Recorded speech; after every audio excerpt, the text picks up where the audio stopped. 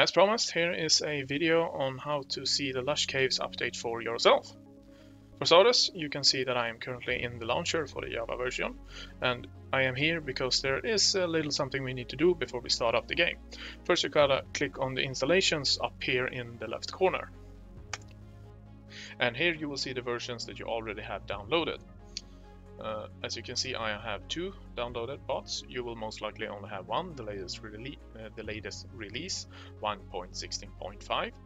Now, the latest snapshot would be 21w10a, which, as you can see here, I already have it downloaded. I can play it whenever I want. But you want to download this as well, and to do that, you have to press the new button up here, and then you press the version, latest snapshot, and then press create, and then you will get something like this or something like this, and then all you need to do is to press play and wait for the update to finish loading. I have already done this, so I don't need to wait for this, so I'll just go straight into the game. As always, when you start up a new world, you click on single player, you click on create a new world, and to make sure that you have an easier time when exploring this Lush Caves biome, you should change the settings to creative with sheets on. Then you press on more world options, and here you change the world type settings to single biome. Make sure that you don't have the world type caves, because that is a different thing. Then you press single biome, and then you press customize, and then you just scroll down to the Lush Caves.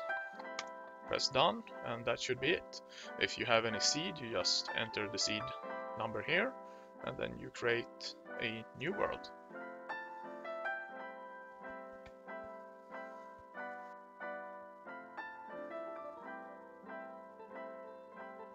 Alright, as you can see, I finally loaded in my new world. My computer isn't the fastest computer there is, so it's going to take a little while. Just gonna let it boot up. But while I'm letting it do that, I will show you the seed that this world has, so that anyone that wishes to check that I'm not using some mod will be able to do that. There you go. I will also copy this and put it down in the descriptions below. Now all you need to do is just change your game mode to game mode to spectator, and you can now fly around as you wish. And here you will see the azalea trees, and you will usually find a lush cave biome underneath one of these, but since this entire world is one large lush cave biome, you will find them all over the place,